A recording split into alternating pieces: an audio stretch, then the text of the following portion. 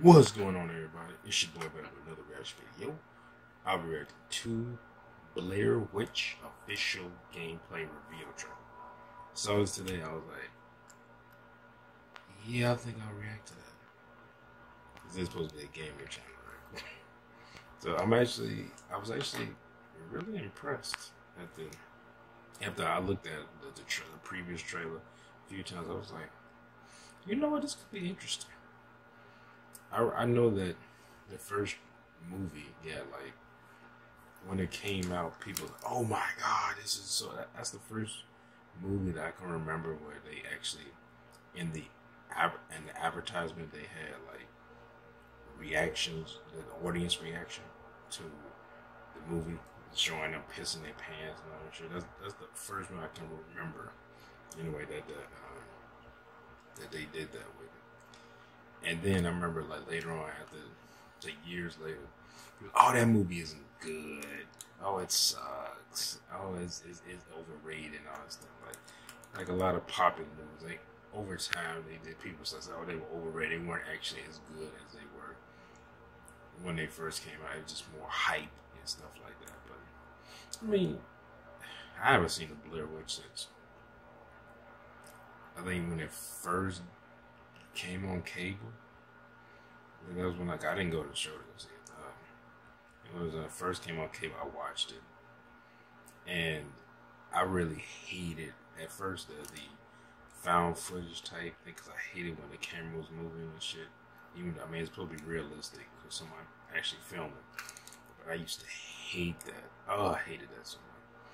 I don't think I started actually giving it a pass or like actually liking it until Cloverfield.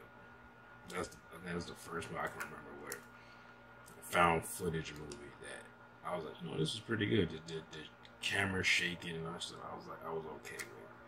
But I remember Blair Witch, I hated that when I was a kid. I used to hate widescreen too. So until I grew up. Anyway, let's get into this Blair Witch trailer. Here we go.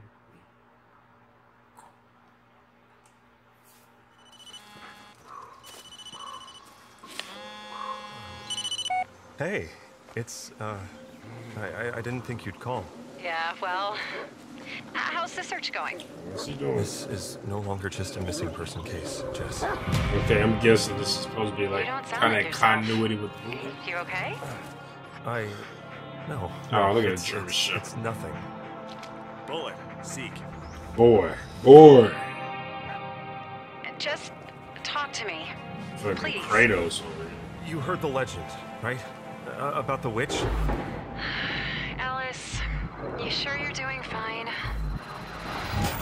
No, I'm not. Jess, I swear. Okay, what was really messed up going on in these woods? Did The Last of Us people make this? Calm down. What did you see? It's hard to explain. Memories? Bad memories.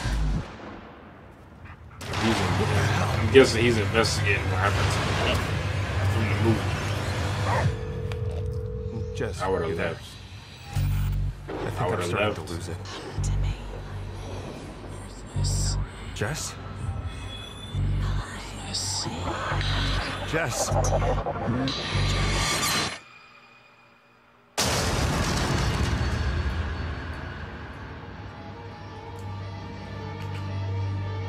What the fuck? Kind of sound like Walking Dead music. The music that started to begin to Walking Dead. It kind of sound like that. This thing, it could be interesting. Like I said, I think I said it just now.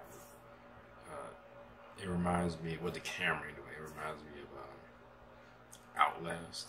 Even though Outlast didn't invent that. I mean, it's like a found footage video game, and Blair Witch is one of the first found footage I can remember. I mean, unless it was something like back in like the 70s or some shit. I don't remember. I don't think, because only they have. I'm not too familiar with all the technological advance we had as far as like film. I mean, did we have like cameras that you could just record? I remember shit in the early 2000s having a camera. It was no Wi-Fi. We had to have that bitch plugged up. So, and this was in 2000. Now, yeah, I was in high school and we didn't have the best equipment, but still. But this looks pretty good. I don't usually play like scary like this. It's not that I don't find them scary. I just like the gameplay is very limited because it's all about the scares. So the gameplay is just very straightforward. Kind of like if you think of, well, it's in my head, but I can't think of the name. What was that? The Freddy Fazbear or whatever. The Five Nights at Freddy's. Like the gameplay is very simple, very straightforward. I think it's that way by design to be very straightforward, very easy to quickly grasp and play the game. Because the game is all about the scare, jump scares, the anticipation, stuff like that. So it makes sense, but it's just when I play, I'm like, just not.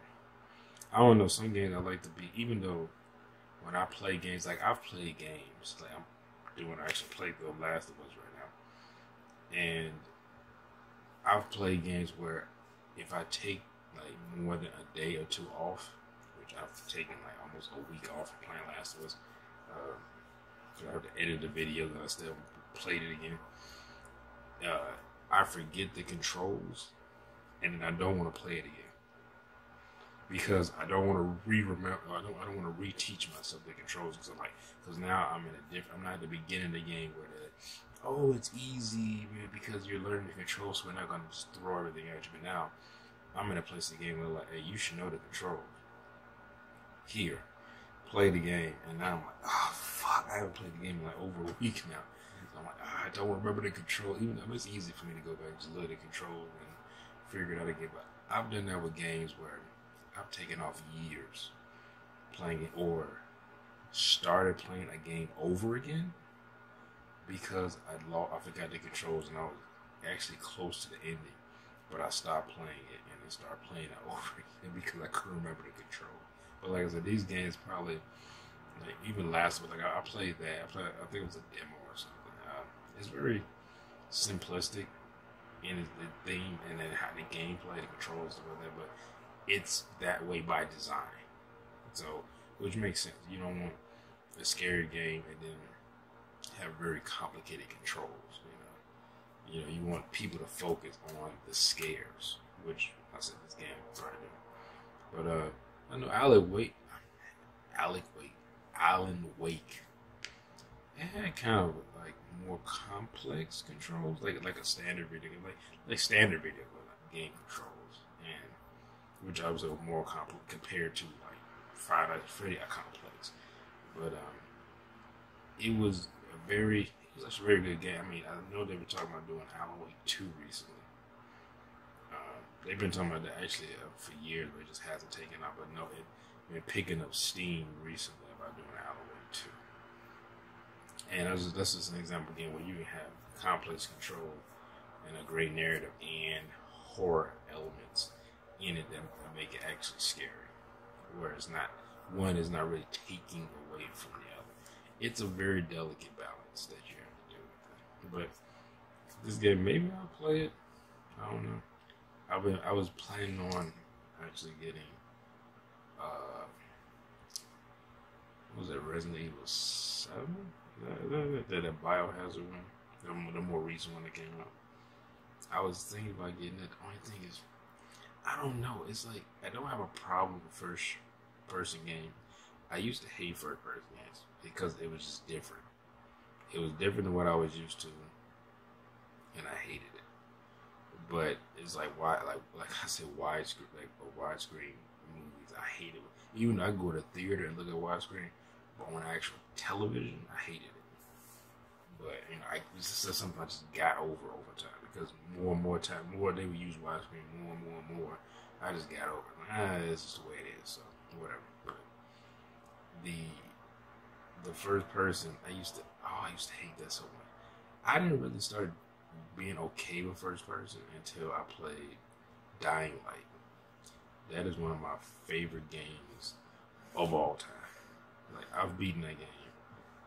I think I've beaten that game probably more than I've beaten any other game in my life. Like, well, I mean, I've beaten Super Mario Brothers quite a few times. I don't remember how many times I actually beat that game. Like, what was it? I don't think it was Super Mario or Super Mario World. Maybe that's what it was. I don't know. All those games kind of blend together to me, like on the NES and Super NES, because they kind of very similar games as far as like the gameplay. Anyway, back in the day, so some of those blend together to me, and I'm like, didn't I beat that? I know I beat it, but then how many times I beat that particular mode? This was like, I remember Mario World a lot, and I remember beating Mario 64 a few times. But I've beaten Dying Light. I played through it all the way through. I know for a fact 4 times. I know for a fact. And I know recently I got halfway through it, and I haven't been back because I was thinking about recording myself playing it, which I did actually record myself playing it before. But anyway, I mean, this game looks good. We have to wait and see. I mean, if it's actually good. It's very reminiscent of Outlast to me. And I mean, hey, I have no problem with games going off of other games, like kind of copying things. If that works for your game, I'm like, copy that shit. Like, people are like, well, do something completely new, and I'm like, fuck that. If this game has done something that your game that you want to do with your game, just copy that shit. Like, I play games that are pretty much rip-offs of God of War, like the old God of War game. But that gaming, like the mechanics of that game, contribute their game in a very good way. Like, so I like, just rip it off. Like, as long as you don't get sued, like, if it makes your game playable and enjoyable, I don't give a fuck. Like, man, cause I know some people are like, well, I don't want to play it because it didn't do anything new and exciting. So, and it's just a rip off of God of War. It's just that the actual story arc is different because of different characters and stuff like that. But the gameplay is actually pretty much copying this other game that I like or played. But I'm like, hey, if it fits your game, I have no problem. Like, copy that shit. I can enjoy your game just as much as I enjoy the other game. Now, if the actual story isn't as good, then yeah, I'm not gonna enjoy it. But if the story is good and the game is, I would think I would be more inclined to like your game because, like, oh, this is something I actually like to play. The gameplay mechanics are very similar to something I actually like, and you've copied that. So I like playing this game too, and I like your story. So it's a win-win for me. Like, I don't give a fuck if you didn't do anything unique or different, especially in the video game world.